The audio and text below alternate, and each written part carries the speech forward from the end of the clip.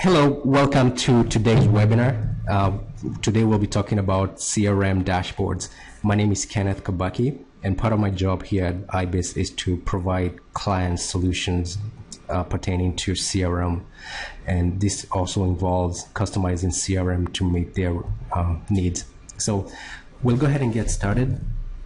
The agenda for today is quite simple, actually. The purpose of today's webinar is to sort of introduce you to CRM dashboard, define exactly what systems and personal dashboards are, and because this is a very demoable type of a webinar, we'll proceed and show you exactly how to create personal dashboards. So we'll go ahead and get started. The first section is to sort of define what are CRM dashboards.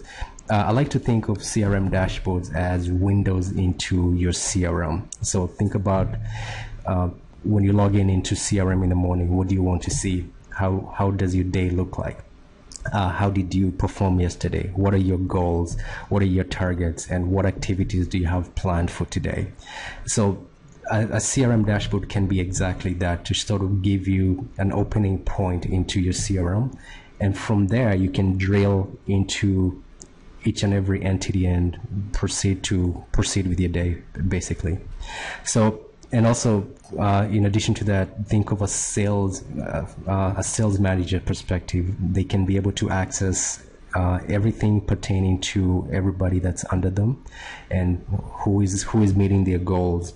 What are the project pipelines that we have? Which opportunities are closing in the next few days? So all this information can be accessible through a dashboard, and it makes life much easier if you create a dashboard that's pertinent to how you want your day to go on as you go along. So the second part of this is to define what are system dashboards and what are personal dashboards. Typically you have a few system dashboards that are available out of the box, and by system it means a few things, actually. A system dashboard is owned by the organization, and typically anybody who has access to CRM and has the valid security role will be able to access the system dashboards. And by default it's available to most users depending on their access rights that they have. System dashboards, you cannot share system dashboards since they are at organization level, and system dashboards, only certain highly privileged users can edit them. In this case, it's typically your system admin that would edit this kind of personal dashboards. This kind of system dashboard. However, the good thing about CRM is that you do have the ability to create personal dashboards, which you can customize them exactly the way you want. So if you wanted to be able to visualize orders, for instance, or just activities that are coming to you that you're supposed to execute on based on a particular day, you can create dashboards that are specific for that role. So we'll go ahead and get started with how to create a personal dashboard. It's actually quite simple, and if you have access to CRM and all the entities that you want to retrieve information from, it's fairly simple to create a personal dashboard. So we'll go ahead and get started. So I have here a CRM screen. So because I have access to the sales dashboard, which is available out of the box as a system dashboard, I can basically replicate this in my personal dashboard, or I can create an entirely new one. So for today's example, I will create a dashboard that I, as a sales rep, can use on a day-to-day basis to tell me which opportunities I have in the pipeline, how many sales order came from my customers in the past month or so. So to start, the first step is from the dashboard screen, you select New. And after you do that, you have the option to define the type of layout that you're looking for. So depending on the type of data that you want, or the type of visualization that you're looking for, you can select one of these 6 setups. So for me, because I only have a few to to show, I will just select the 3-column focused dashboard. And the next step is to create it. So I will refer to this as my daily sales dashboard.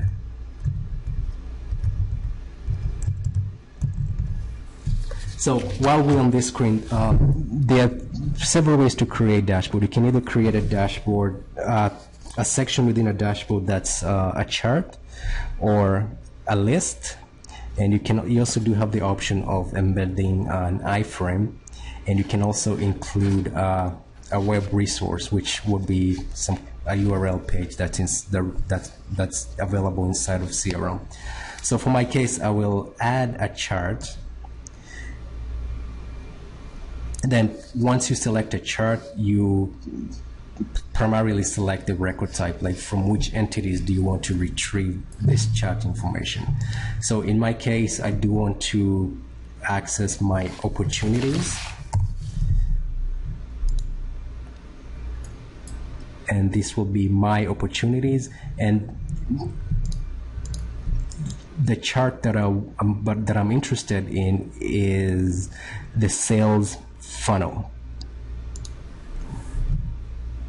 or the sales pipeline in this case. So this one basically shows me my sales pipeline based on my open opportunities. And just to add on to this, I will include something else. I want to access all activities, my open activities, or all activities that I have. And lastly, I will also include a list of all my customers, my active customers. And because this is my daily sales dashboard, I will also include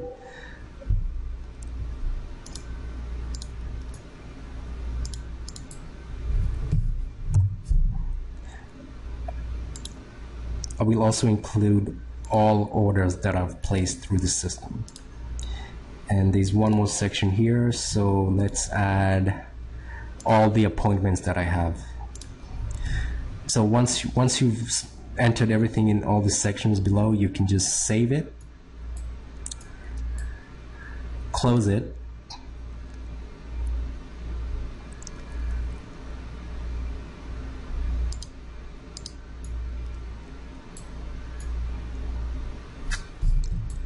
and then go back to dashboards. So because this is a new dashboard, we do have to refresh the page so that it can be available for selection. So, and that's as simple as pressing F5. So under sales dashboard, there should be a new one that's available under my dashboard section. So if I select my daily sales dashboards, which is what I created, I will be able to see everything that I created that's pertinent to what I'm looking for. So here I have my open opportunities that I created. This one gives me the visibility into all the activities that I have. These are my active accounts. For this example, I don't have any appointments set, but if I did have one, or actually I can go ahead and create one right now. So if I created a new appointment, it will show up, and if I close it, it will. So I will add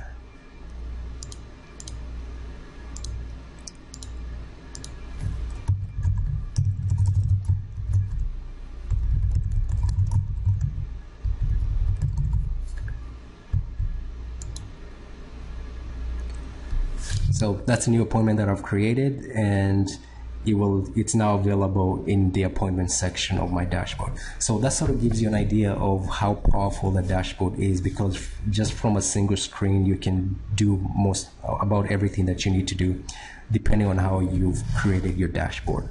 A few more things pertaining to dashboards. If you like your dashboard a lot and you'd like to share with someone else in your team, a colleague for instance, because it's a personal dashboard, you do have the option of sharing it. So to share a dashboard is as simple as selecting share dashboard from the top part of the screen and adding the particular user that you'd like to share with. So in this case, I will share with Miss Alison Turner. and I will give her access to read and write it, and even append to someone else or share with someone else. So next time Miss Alison Turner logs in, she will be able to access a similar dashboard that only shows her the information that's relevant to her. So in the case of my open opportunities, it would be only her open opportunities. So that's a personal dashboard in a nutshell, and it's fairly, as you can see, it's fairly easy to create one, and it's powerful because it can give you visualization into how your day would look like and what information you want to add. So for more information, you can visit our website. We do have quite a number of blogs on this subject, or if you do have any specific questions, you can email me at that address. Thank you so much for joining us, and have a good day.